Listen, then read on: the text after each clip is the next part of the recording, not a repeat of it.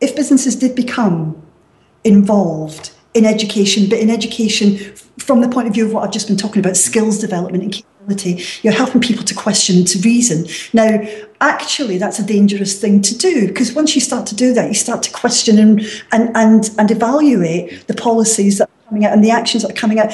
But so in other words, but I think that being the case, then what you're doing is, if you have people who work in your organisation who can't think, no, that's not right. No, take that back. It's not that who can't think, but who would benefit from having their skills of critical reasoning and questioning and dialogue sharpened, then it means that the huge richness of insight that is outside of the organisation is coming in filtered through these significant capabilities. So that becomes then to the benefit of the people who work in the organisation. Actually, it feeds into the business, doesn't it? Because then what you've got are capable people who are scanning your environment. They are absolutely alive to threats and possibilities.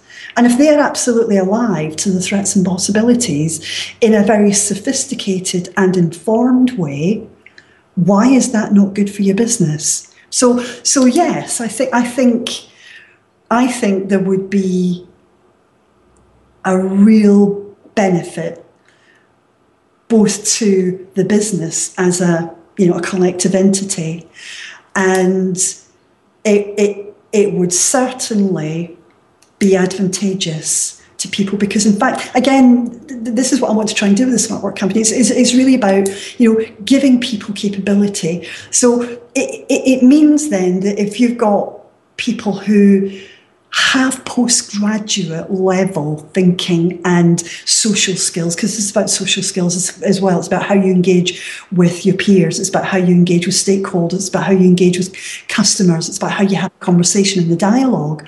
If you then, as a business, undertake to be concerned with these capabilities, then you have a really red hot workforce. Now, if you then say, well, as many technology companies, I used to be a computer programmer, for example, in my long past years, and the argument against training us was that we would leave.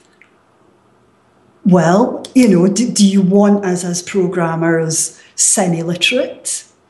Or do you want us, for the time that we're here, to be red hot, in which case you pay for our training? And yeah, in a year or 2 years, we might move off to somewhere else.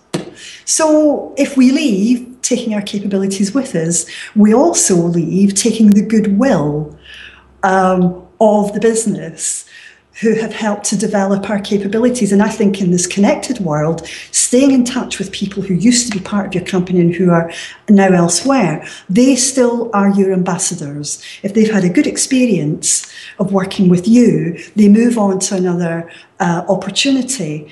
They then remain part of your alumni, if you like. If you go to university and you leave university, you're still part of that alumni. Why can't you be part of, the company alumni, so that when they move on, they're your ambassadors. They tell a good story about you, and I think so. It's a good question, Thierry, that I hadn't thought about before. I can see benefits. I don't think many will go for it. I don't know. I hope they do, because otherwise I don't have business.